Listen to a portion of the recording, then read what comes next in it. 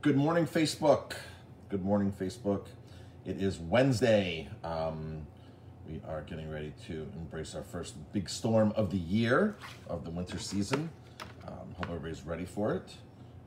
Hopefully it's a little milder than they're saying. It is today, Wednesday the 16th. And I just want to go over to my Facebook page here so I can see people tuning in. If they're making comments, it's easier for me to do that. There we go. Oh, no, that's yesterday's live. I clicked. Here's today's live. All right, perfect. So it's about 7 a.m. in the morning. I've been working for the last about hour and a half, building our grocery list. Grocery sales have been increasing a lot, and we're trying to offer more groceries on our list. So we're more of a one-stop for people that are buying groceries. So we're offering more. So we have a bunch of really a lot of new things are coming in. So we have to bring it in, we have to price it, we have to program the scale, we have to do the graphic arts, we got to get it posted. So it's a lot when we bring when we bring one item in. We literally probably brought in another 15 items yesterday and put it on the grocery list. So, and more different items are coming in today. So we really appreciate all of the support that we're getting from the grocery sales here. That's the one key factor that's kept us alive this year is the grocery sales. Jamie and I are working harder than ever, but this is our passion, this is our business, and we don't want to give up. And 1 out of 6 restaurants already in the U.S. have folded, over 100,000 restaurants. And I believe that's going to get much worse. The first round, I don't think has fully taken effect yet of shutdowns of what's really going to happen to restaurants. So a lot of restaurants are just barely holding on now that winter's here. They're not going to make it, and other restaurants are doing very well. I know for us here that we had our first really slow week right after Thanksgiving, which is kind of normal, and then December is a slower month as far as people walking in to eat, but as far as catering parties, it's a very busy month for us, except for this year, nobody's really having holiday parties. So we've lost all of our catering business, most of our catering business for this month. We've done a couple of parties, but nothing major. If you want to do something here on a Tuesday or Wednesday night, the restaurant is closed those nights, so you can have the restaurant to yourself. If you're 20 people or 30 people, that's 50% of our capacity. Actually, occupancy is 80% here in the restaurant. So realistically, we could fit 30 people in here very comfortably. The building's closed. If you want to do a holiday party on a Tuesday or Wednesday night, that's very easy. We had one of those last week that had like 18 people. So then you don't have to worry about other guests coming in and takeouts and things like that. The whole place is yours. But not many people are getting together so to do parties. So this has been a major revenue decrease for us for December. So this is why we're really focusing on groceries. We're focusing on our new Airbnb project, and we are also focusing on other people's Airbnbs. This is why we're bringing in all these other products, and our goal is if you were to check into an Airbnb in the area, whether you're 2 people or whether you're 10 people or even 20 people, you're able to go down our menu and pick all your breakfast items, all your proteins, all your cheeses, vegetables, charcuteries, whatever, juices, wines, and we'll be able to stock that Airbnb when you check in. So it is basically, people from New York City don't typically go to the store to shop. They use Fresh Direct, and everything gets shipped right to them. Some of our biggest clients or guests on grocery sales are people that are from New York City, that are used to that on a regular basis. So we're going to keep moving forward with that. So good morning to everybody who's tuning in. So let's see, granola. Granola is super tricky to buy. If you want to buy a really high quality granola, and here's the misconception. People automatically think that granola is healthy. Automatically, so if you were to go buy a granola bar in the store or buy granola, most people think, oh, it's granola, what's wrong with granola? Granola is known to be loaded with refined sugars, known to be, and then the bars in the store are total junk a lot of times. Those are produced by big companies. And I remember years ago, one of our staff members walked in, I'm eating healthy today, Marcus, and showed me a granola bar. I'm like, do you know what's in there? Well, no, I don't. It's granola. the label and read it to her, and I said, she was like, oh my gosh, I had no idea this was like inside of here. Folks, you have to read labels. You have to read labels. If you're concerned about what you're putting into your body, you've got to read labels. There's been so many times here that things get sent to us and we don't like it and we send it back because they put something funky in it. And a lot of times the salespeople don't know, just because they're not in that business. They're not in the, you know, in the food ingredient business. But stores, I always tell people, when you go to the store to buy something, the front cover of the package is their billboard. And they're gonna write all these good things like 100% of the vitamin C, daily vitamin C. Folks, you could whisper vitamin C on top of a box of cereal and get your daily recommended allowance. That's how low the RDA is for a lot of these things. So they meet the recommended daily allowance by basically putting in these low amounts, or these amounts that are made to be lower than they should be.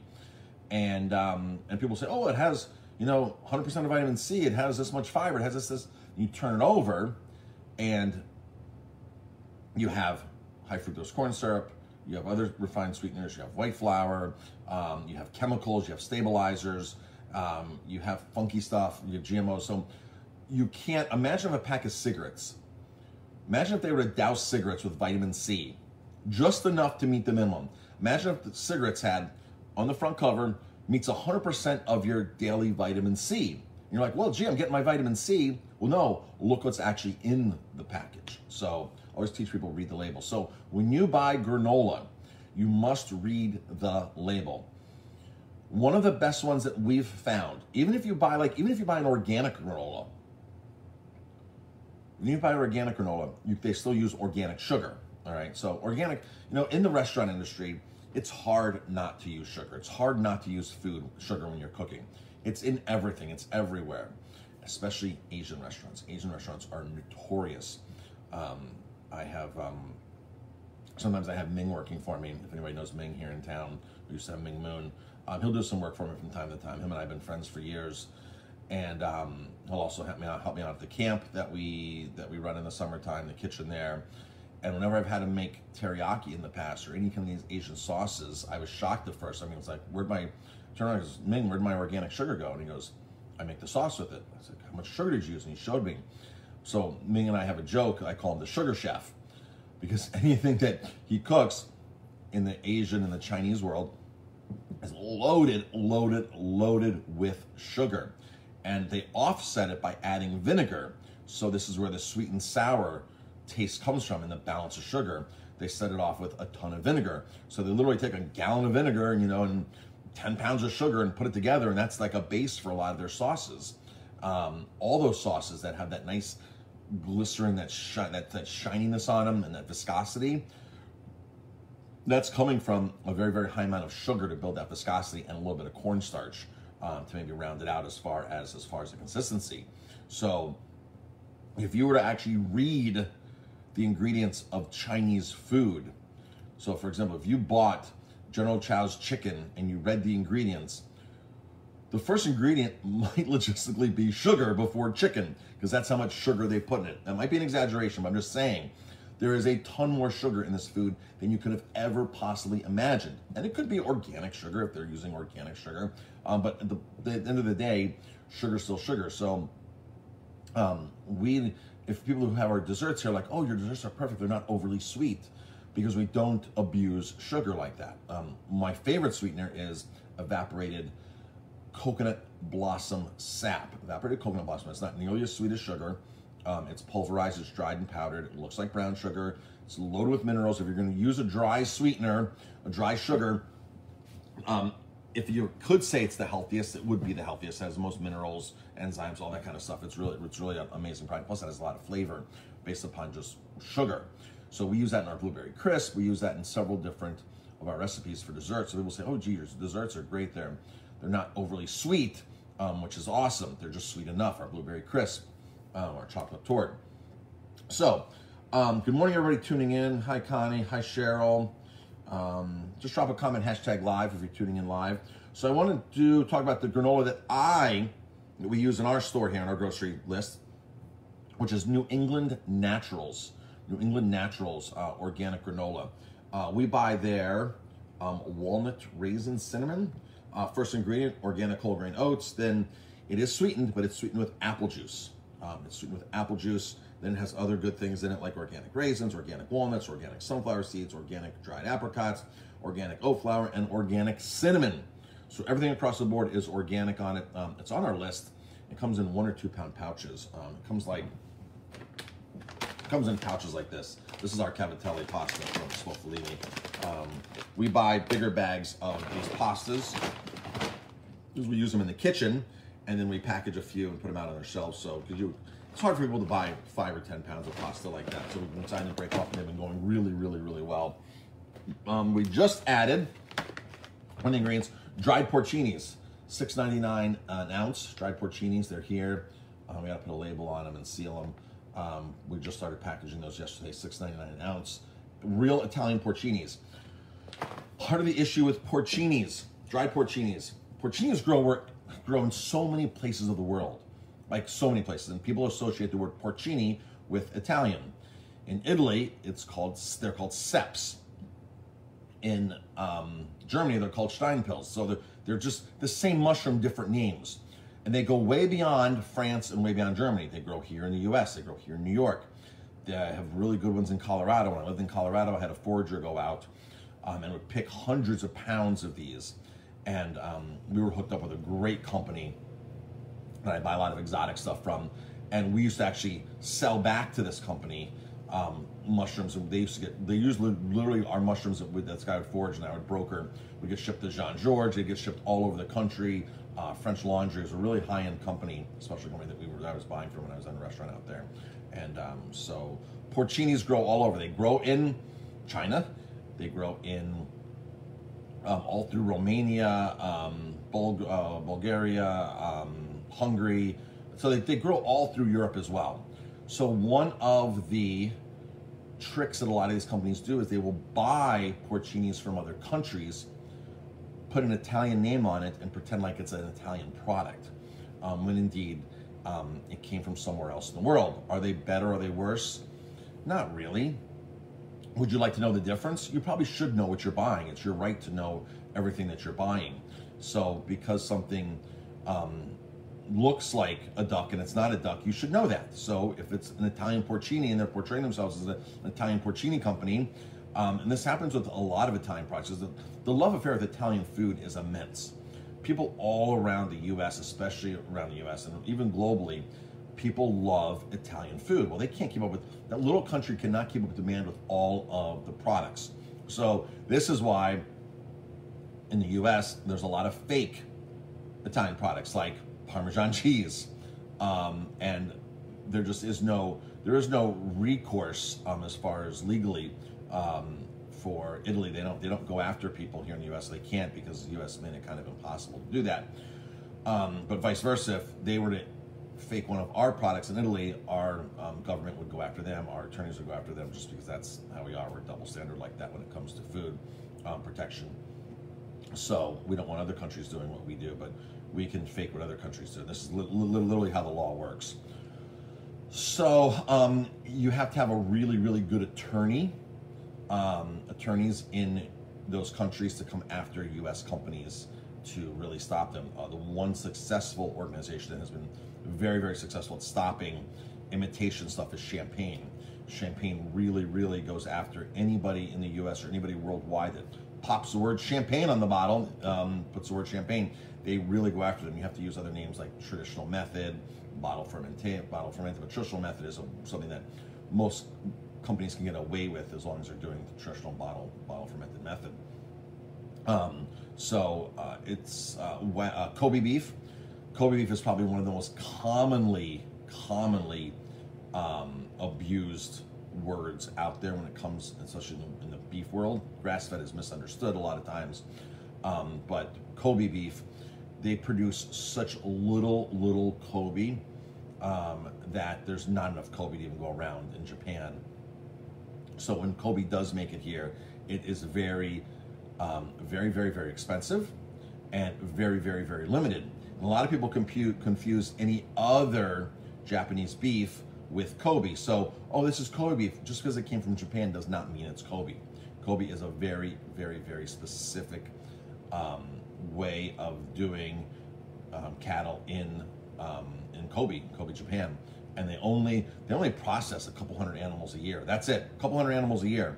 So when you have a restaurant that says they're serving Kobe burgers, and they're cranking out 500 burgers a month or 1,000 burgers a month, that is not true at all. That is either a Japanese style beef. American Wagyu is popular. People will take American Wagyu and call it Kobe because they think it's the same and it's not. Most American Wagyu, not all, but most American Wagyu is simply Angus beef that then gets inseminated, impregnated with Japanese lineage. So it's a 50-50 blend. And the male, the bull, is not even there. It's not even there to do the job. They just basically buy and inseminate. So that's how that's done. So it's not like, oh, they even had the Japanese bull on the farm. They didn't even have that on the farm. And it's a 50-50 blend, and that's what they call, a lot of producers will call American Wagyu that.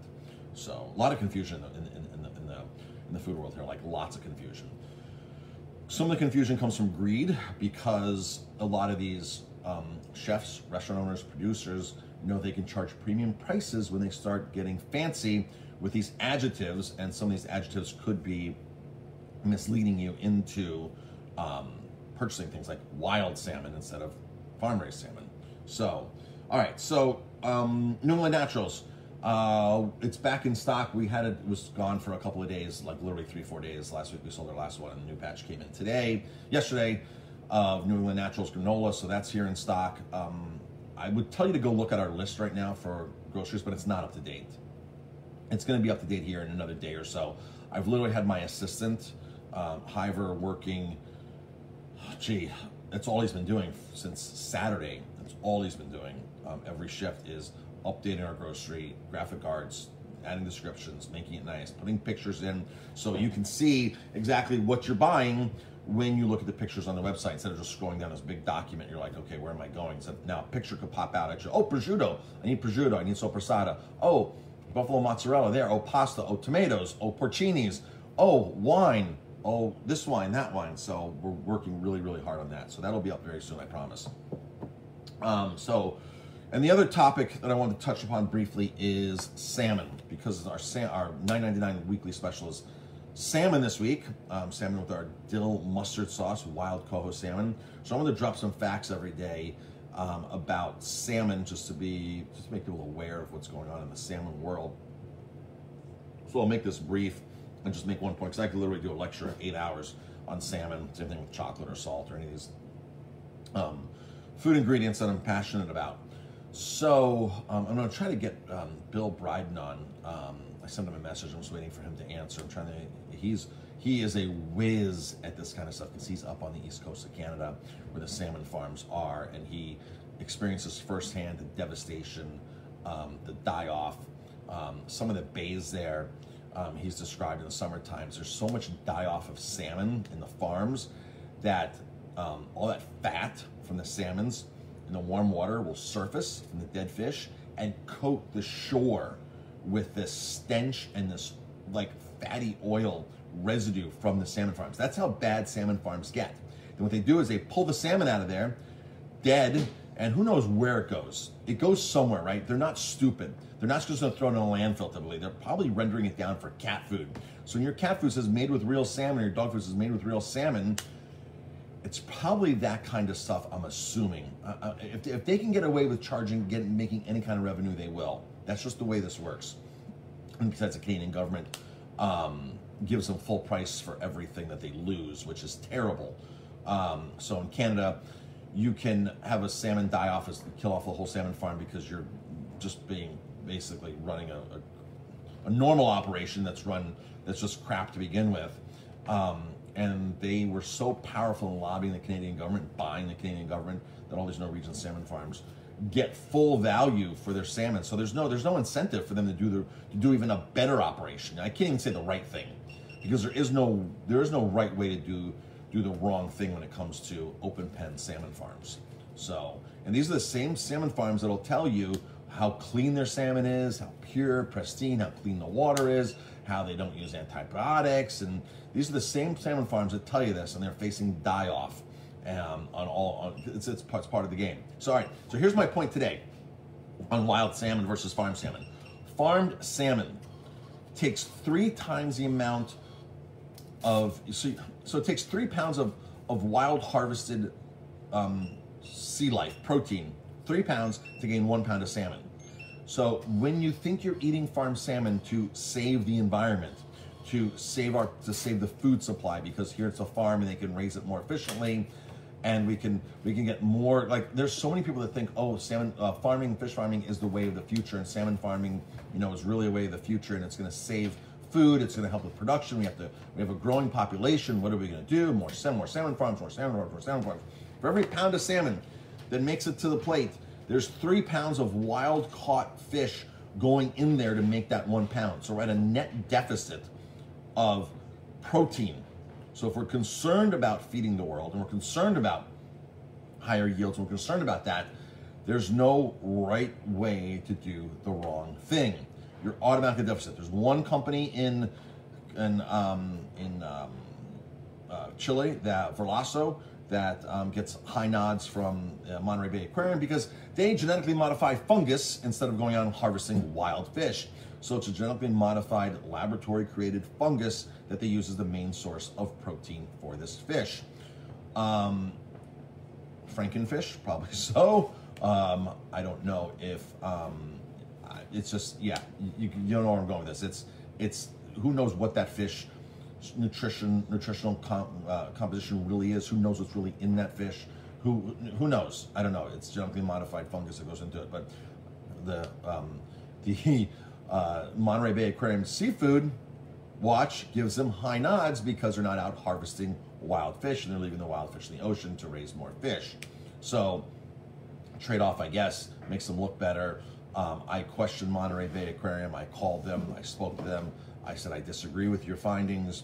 How can you name something safer when there's no long-term studies on this genetically modified fungus? And, you know, there's nothing. You have no data supporting that this is a healthy option.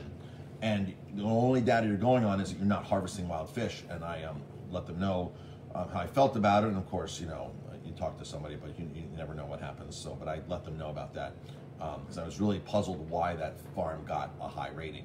And that's what they told me. So, you know, I did the wrong thing. 3 pounds of wild fish go into 1 pound of farmed salmon. So that's the first reason. I'll drop another comment tomorrow, another topic tomorrow on that. Maybe we can get Bill Bryden in, or I can get somebody else in to do a little Facebook Live with us, and drop some more interesting facts about that. But all week long, $9.99. We're closed tonight. Back open tomorrow night. There's gonna be snow, of course. The next who knows how long. We're around all day if anybody wants to pick up salmon. If you want to pick up salmon to cook at home, we are here all day today. Last night we were here. We were closed last night. We were here, and we did several $100s worth of grocery sales.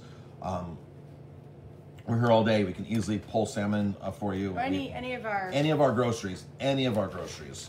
The granola that I'm talking about. Anything. We just got endangered species chocolate bars in. That's really cool. Field Day organic jelly just came in. Field Day is a Belgium company doing really awesome products. Let's see. mustard. We just got a honey mustard in. We just got a honey mustard in. We just got beet juice back. Beet juice is back. Mango juice is in. Apple juice. Apple juice, organic apple juice is back in stock. Kelp noodles. If anybody uses agave, can you hand the agave, James? The agave. So if anybody, what is it? $59 on this? Yeah. So if anybody uses agave and needs agave on a regular basis, this is the way to go. This is a full gallon of wholesome sweeteners. This is their agave. It's a full gallon. It's $59. If you go online, the cheapest you can search us online is like $71 to $75. Here we have it for $59. Peanut butter. We try to keep our prices competitive. There's a couple of things that we just don't buy right, or we can't buy right. So we're not in the price range, but we're not far out of the price range. We're, you know, maybe $1 more, 50 cents more. But most things we're trying to keep within that price range. New peanut butter, creamy sea salt, certified organic. Really good stuff. certified organic. Nutiva's back in stock. This is one of my favorite products. They shorted us on this, so we only got one case in Nutiva. This is, if you like, this is organic chocolate hazelnut spread. If you like Nutella, but not all the funky ingredients of Nutella, this is your go-to. This Nutiva is amazing. It's chocolate hazelnut spread, certified organic, no dairy in it. Nutella has dairy in it. They put whey in it. It's just what they do. It's part of the recipe. This is plant-based. There is no dairy in it. Really awesome stuff. So, mini marshmallows are back in from Dandy's.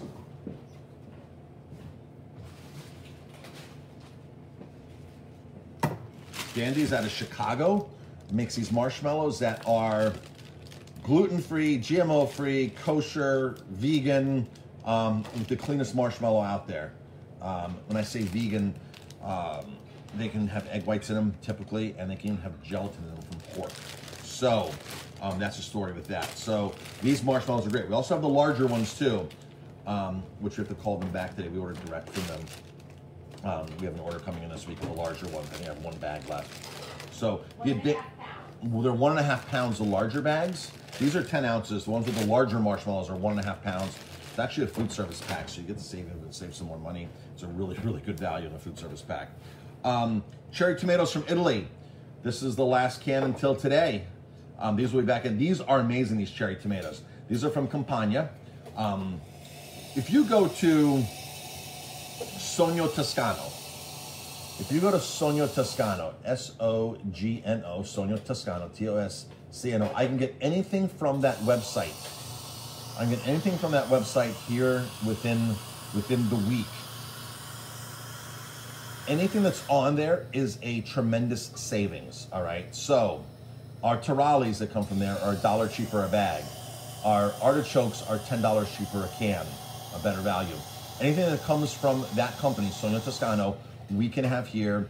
It comes every Wednesday, and it is a better price than on the website. You don't have to pay shipping. So if you're looking for any Italian ingredients, go to Sogno Toscano and look at what they have, and we can easily get you anything on there. If there's something cool, we have. We'll now have a whole artichoke page. We have creamed artichokes, which is really, really good. There's actually no cream in them, but it's an artichoke spread. It's in sunflower oil or olive oil. Can't read it in the dark there. You can put it on bread. You can put this it is really good. Stuffing. Yeah, for bruschetta. You can put it in sauces. You can put this in raviolis. If you want to stuff a ravioli with this is awesome. If you just want to take crackers and dip it in there like hummus, it's amazing. Make bruschetta with it. This with a little bit of cream to make an artichoke cream sauce for pasta is amazing. So this is one of the artichoke products. Next we have a bigger artichoke can of quarters, and then we have smaller artichokes coming today packed in oil that are already grilled. So 3 different types of artichokes. Artichokes are one of my favorite foods. I love artichokes. And a lot of people do like artichokes, but they don't like cooking artichokes because they're a pain in the ass to cook. If you ever cooked a raw artichoke, they have this chemical on them that will screw up anything it touches. Your cutting board, your knife, your fingers. If you ever attempt to do artichokes at home, raw artichokes, and you're gonna clean them, do not use all separate utensils, use a separate cutting board, put on gloves, and do not touch your mouth at all because it'll screw up your palate. And especially if you're gonna be drinking wine afterwards, it's really, really, really not good. Once you cook it, that dumbs it way down and it's a lot easier to handle. But in a raw state, oh my gosh. I forgot what that chemical's called that's in them, whatever that part of the artichokes are. But it will screw everything up. So if you literally cut an artichoke on a cutting board at your house, and even if you just wiped it down, all of a sudden you started cutting cucumbers and tomatoes for a salad, that will transfer onto there, and you'll get that flavor onto the cucumbers, and you'll be like, what's wrong with these cucumbers I just bought? So artichokes are great, but a lot of labor and some pain in the ass to do. So artichokes, we have 3 different types of artichokes in inventory now, in stock. So that's it. All right, folks, I have to get out of here. I have to head to the Airbnb and let people in, the construction crew, or finishing up the theater. It's being painted right now. Seats are going in, carpet's going down. The big commercial popcorn maker is in there. It's really, really cool. We got this great popcorn maker. It's literally on a stand and it can roll around. It's like an industrial popcorn, 1,300 watt popcorn machine. Really, really cool. That came in the other day. Got some other cool stuff coming in today.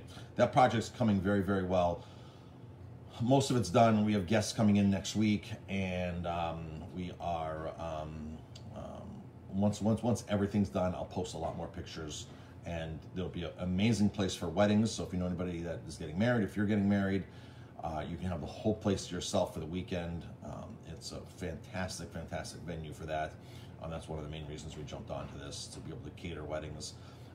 Be able to cater. We love catering weddings. Jamie loves working with brides. I mean, Jamie goes above and beyond with every bride she works with, because she likes just, not only does she like the part of the food, but she likes the part of the wedding planning. So she's really into that planning aspect. So she always like, I'll do this, I'll do that for you, I'll do that for you. You know, Jamie's like sort of like the unofficial assistant to the wedding planner, and so she loves doing that stuff. If we didn't have the restaurant, you'd probably be a restaurant coordinator, wouldn't you? I mean, a wedding coordinator. Yeah. Wedding coordinator, right? Probably, yeah. Or you'd help with home births. Yes. Both. Maybe From both. home births to weddings. Yeah. Jamie would. From weddings to home births. From home births, yeah. From weddings to home births. Jamie would have you covered for the first couple of years. So she loves both of those. This property allows us to store it and have everything there, and have a kitchen there, to run around the Hudson Valley and have a portable kitchen and take food. We do it and it works, but it's a lot easier when it's your own property, your own stuff is there, everything's there. It's a lot easier to do. So that is the plan for that. If you're interested in getting wedding, the rental on the property was probably gonna be about $15,000 for the weekend, and then plus, you know, the tent rental and other things and the catering. So if anybody knows me that's getting married, that's the situation at the house. Both houses are yours for the whole weekend. Your guests have plenty of room there. The house sleeps 22, both properties sleep 22 people. You can have your immediate family stay and this and that, and then your guests will come in for the day. Plenty of parking, lots and lots of acreage, so it's really, really awesome. So, all right, folks, so I got to get up to the house there, speaking of that, and hope everybody has a great day. Thanks, everybody, for tuning in. So, We have mimosas available, too, for tomorrow morning. Oh, if people are snowed in at home? Yeah. Oh, yeah, so mimosa kits if you're snowed in tomorrow. If you want to sit at your fireplace and look out the window and drink a mimosa, we have the sparkling bubbles and the organic orange juice in stock. Bagels are back in stock from H&H Bagels. We got 2 cases in, and we sold a lot of them already, didn't we, Jamie? We did. We had somebody show up. Yeah, so we had another delivery on Saturday for H&H Bagels. Like, they are flying out of here. Today comes organic cream cheese. Tomorrow comes plant-based, dairy-free cream cheese. So we'll have both cream cheeses covered for you on that. So, and then smoked wild salmon will be here next week. We had a couple different companies that could do it for us, and it was all about convenience, about getting it, the nature of the product, and of course, we were able to get one, and with those 2 attributes, we were able to get the one with the best price, which worked out really, really good. So that's it for that. Got to get out of here, folks. Thanks for tuning in. Everybody have an amazing, amazing day. Enjoy the snow. If you're have a snowblower and you haven't started yet, go out and start it. We did that yesterday and we found out it didn't work. And so I had to run down to Ace Hardware here in Ellenville. And I texted Brian and I said, Brian, I need to bring the snowblower down. He goes, well, we're busy. And I go, well, it doesn't start, so I couldn't use it anyway. And if it did snow, he goes, okay, good point. He goes, if it was anything but the carburetor, if it was a carburetor, he couldn't get it out quick enough for the snow, but it wasn't the carburetor. So he said there was like 10 more in front of me, and they were able to get it done yesterday. So thank you, Ace Hardware here in Ellenville. Thank you, Brian, for doing that. So appreciated that. That's one of the nice things about shopping local and buying local things, which is more important than ever now. We bought 2 riding lawnmowers from Ace here, and I bought my snowblower from Ace. And it would have been easy to go to Lowe's and save $100. But when you buy a product from this place, it's easier for them to service it, and they're happy to service products that they sell. So, that's the situation with that. So they tuned it up yesterday, and it is ready to rock and roll. All right, folks, talk to you later. Gotta go.